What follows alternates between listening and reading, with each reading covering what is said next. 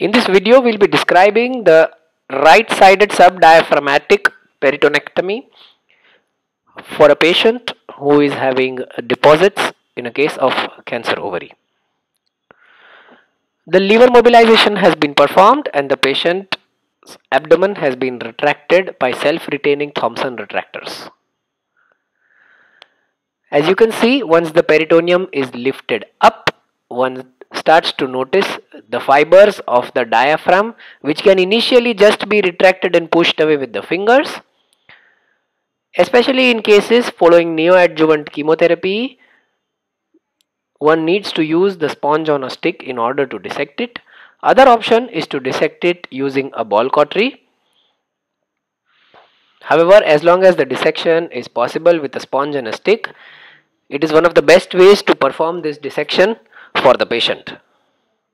You can see the peritoneum gets lifted away from the diaphragmatic muscle and the diaphragmatic muscle keeps on getting pushed apart.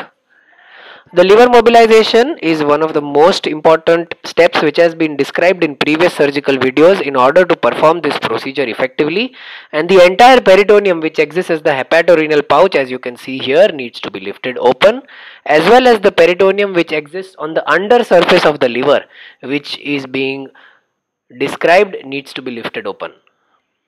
This entire peritoneum needs to come out as a single sheet. You can see here the peritoneum is getting excised from the under surface of the liver along with the remaining peritoneum which has already been excised.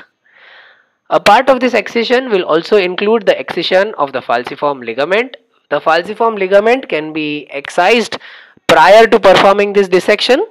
As you can see here, the muscle fibers of the diaphragm are visible very clearly over the peritoneum, which can simply be pushed away by providing traction over that part, and using sponge on a stick you can notice the muscle fibers of the diaphragm which are getting pushed. In cases where paracardiac lymphadenectomy needs to be performed, this is one of the most important steps where the liver needs to be mobilized and the diaphragm needs to be pushed apart so that one can access the paracardiac lymph nodes. One has to be very careful with the liver mobilization, and what we have realized that in such cases the self-retaining Thomson retractor is one of the best retaining mechanisms which is available in order to push the liver and the diaphragm aside. You can see here the falciform ligament is now being retracted away. Already the cut ends of the triangular ligament are visible along the anterior aspect of the liver.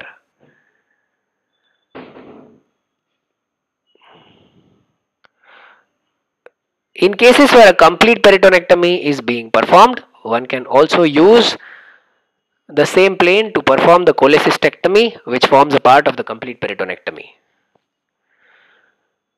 Subtle deposits were visible along the inferior aspect of the liver at the level of the subdiaphragmatic peritoneum, which we were suspecting to be invading inside the diaphragmatic muscle. The peritoneum on that part was extremely difficult to be taken out, and hence a ball cautery was used to perform coagulation over that part of the peritoneum.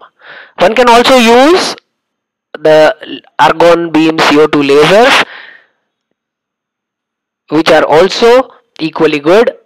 There are also plasma jet devices which are available in order to coagulate this peritoneum. However, we are comfortable with the ball cautery and we have had excellent results by performing ball coagulation over the diaphragmatic muscle for these implants, which are approximately 1 to 2 millimeters in size, and when the peritoneum is extremely difficult to excise.